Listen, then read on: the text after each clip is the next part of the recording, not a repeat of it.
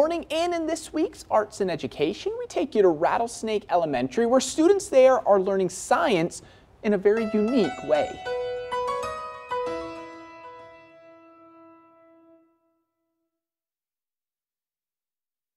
Science class at Rattlesnake Elementary.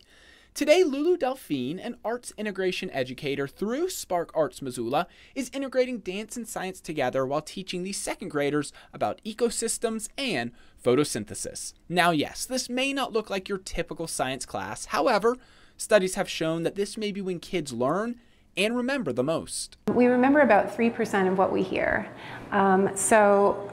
Giving them the lesson through all their senses. Yes, they get to hear it when we have the discussion, they get to talk about it when we have the discussion, but then they get to move it. And when you move, your whole brain lights up.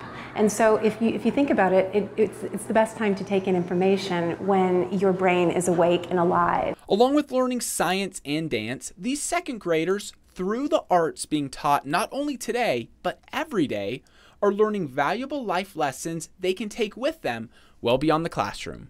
They're learning all sorts of life skills that employers want, and they're learning them through the arts. They're learning how to problem solve, they're learning how to collaborate, they're learning how to use their imagination to create things. And that's what we want of this generation. And if they're only learning how to take in information and regurgitate it, they're not learning the skills they need to create a world that we want.